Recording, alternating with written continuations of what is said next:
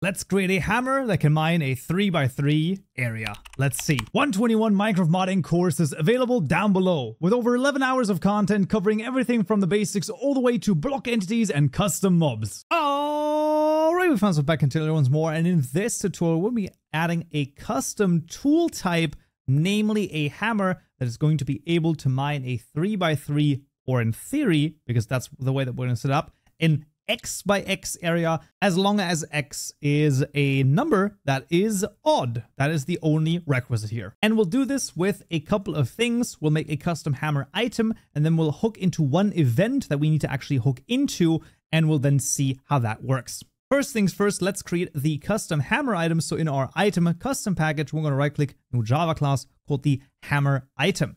And this will actually extend from the digger item over here in this case. We're going to hover over this create constructor matching super, where we can actually remove the tag key over here, because we actually know which, well, should be mined here, and that's going to be block tags dot mineable with pickaxe, because our hammer is going to basically be a pickaxe, but it's going to be a 3x3 pickaxe. That's the whole idea. And then for this, we need a custom helper method, which I will copy over. I know that a lot of people are always a little bit antsy when I copy over stuff, especially this quite long method, but let's just copy it over and then you will see, I'll explain, and then you'll sort of understand why this is the way that it is set up.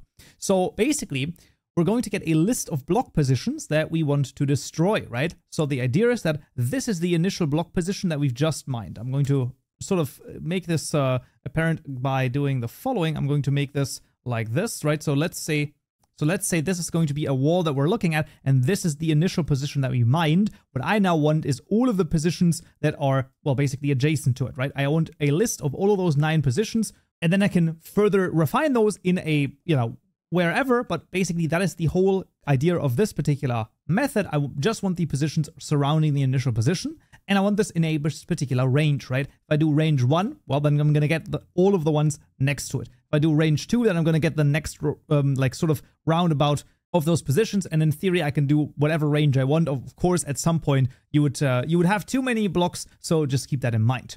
And all of the rest over here literally just does that, right? So the trace result is basically just, okay, what direction am I looking into, right? And am I actually like colliding? Like, is my player actually looking at a block? And if this is the case, then the question is, what direction are we looking at? Because if I hit the block from the top, obviously I need to go into different directions, right? And I would need to, at that point, go into X and Z directions, versus when I look at the block from the like southern direction, then I need to actually go up. So that is why here in this case, it's the Y direction that actually gets like an added thing. If this is confusing to you, I have a hard time explaining it any other way than this is just the way that it's set up. This is more or less basic 3-dimensional thinking in this case. So you can also set down the cubes and you can think about it. Okay, this is like X position 0, 1, 2, and 3, and you can go through that. Highly recommended to take a look at the code. Obviously, this does require some amount of Java knowledge. This really isn't too crazy. Like, once again, in terms of the code, this is not too bad. Say a nested for loop over here going from X and to basically having the X and the Y directions. And then depending on what direction it is, it expands in different directions. Whatever the case may be, though, that is literally all we need for the hammer item. And what we're going to do is we're going to implement it, and then we'll actually add the event. So in our mod items class, what we're just going to do is we're just going to duplicate the hoe over here. And this is going to be a deferred item of type hammer item. This is going to be the bismuth hammer, bismuth underscore hammer, which is going to be a new hammer item. Pretty cool, with a tool tier bismuth. And then here, what we can actually do is we can use the pickaxe item for the attributes. And then the attributes here are going to be, I'm going to say 7 for the attack damage, but it's going to have a severe attack penalty minus 3.5, because, the hammer would be a really like difficult to wield weapon. While it hits hard, but it's going to hit only very few times because the speed is so abysmal. And then the same thing goes, like, add it to the creative mode tab over here for the hammer. And then we're also going to add a Datagen. This is going to be for specifically the item model. Very straightforward. It's just also going to be a handheld item. We add the translation, of course. Nothing too crazy. And then we also can add the texture over here. That's going to be the bismuth underscore hammer. There we go. And with this all added, we now actually need to add the event. And this event is going to be the block break event. and this is going to go into a different package. So in the tutorial mod package, we're going to right click new package called event, and inside of there, a new Java class called the mod events class. Now we haven't really talked about events before. We will in a future tutorial. Now we're going to brush over a couple of things, but the general idea is that above the class, once again, you want an annotation at event bus subscriber. Inside, you define the mod ID, then equals tutorial mod.mod ID, and then a comma, bus equals the event bus subscriber, and this is going to be for the bus.game. Very important, bus.game. It needs to be the game bus. And here, what we want is, well, we want a method as well as a set. Now, in this case, I will once again copy over the method that we're going to need, and I will explain. Now, all of the code is, of course, available down below, so no worries there at all. And the first thing to note, when you have any type of event method, it's always going to be public, it's going to be static, it's going to be void, and it has the add subscribe event annotation right here. Once again, if you want to use this, the code is linked down below. One thing to note is that I have done this with the help of the COFH core over here, the area of effect events. I'm pretty sure they're using a very similar type of thing, although I'm not sure anymore. I think I've changed this up a little bit, although I genuinely don't know because it's been a while. You can see that this is from 1.19 where I've gotten this.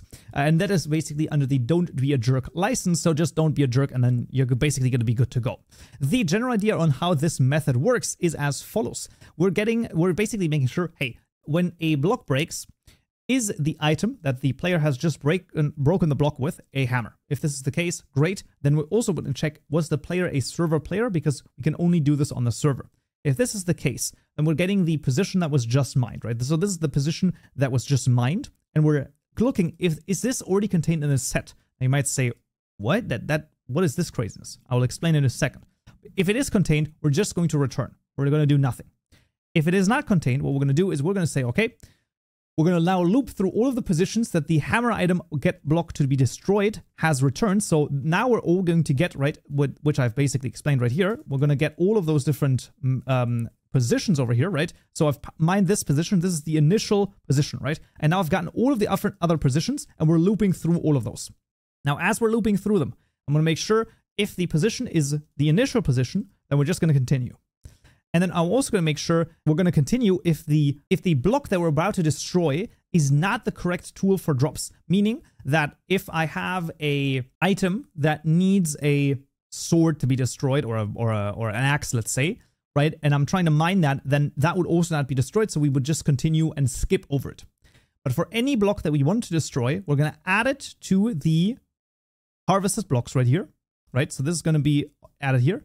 Then we're going to destroy that block, and then we're going to remove it. And you might say, right, anyone who is a little bit more familiar with Java is going to say, what are you talking about? You add it to the set, you do something, and then you remove it? That's kind of ridiculous. Well, wait a second. When you think about this destroy block right here, right? In theory, this is a recursive call for this specific method. Because a destroy block right here calls the break event again. Meaning that this method is called once again for the new position that we've just made. And that is why I'm asking for the initial position over here that was just destroyed.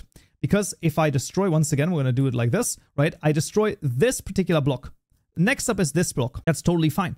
I go in here, right? This has not been added to the set, right? The set is not there. Then it's going to be like, oh, this was destroyed. Awesome. It was destroyed by a hammer. Let's freaking go. Now we're going to do this. And then all of a sudden, we're going to go into a recursive loop, which is at some point going to lead to the destruction of Minecraft and it's going to crash. So that's not what we want. So what we do is we say, hey, this particular block added to the set, right? We evaluate this block. All of this gets in there and they're like, oh, wait a second. No, harvested block. That's not right. This can't be the case. This is already in there. Return. So we're fine and we're continuing with the for loop. Highest level overview. That's the reason why we have this. Are there maybe better ways to do it? That is very much possible. I will not deny that that is the case. However, this is definitely going to work. So that's the main thing. That is definitely going to be the case.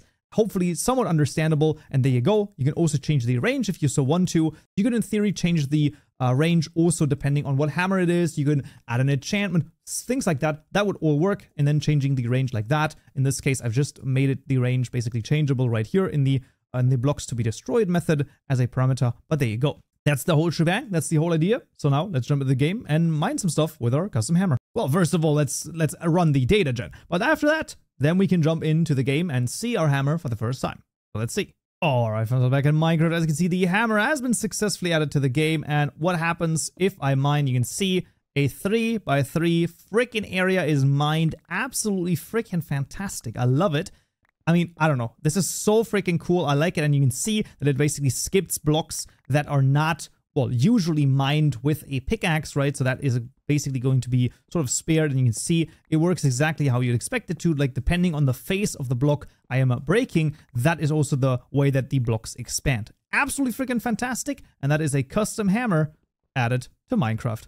Awesome. Like I said, all of the code is available down below, but that's going to be it for this tutorial right here. Next time in this video, oh, that's what we're going to add custom armor that's also going to be trimmable. Hope to see you there. So, yeah.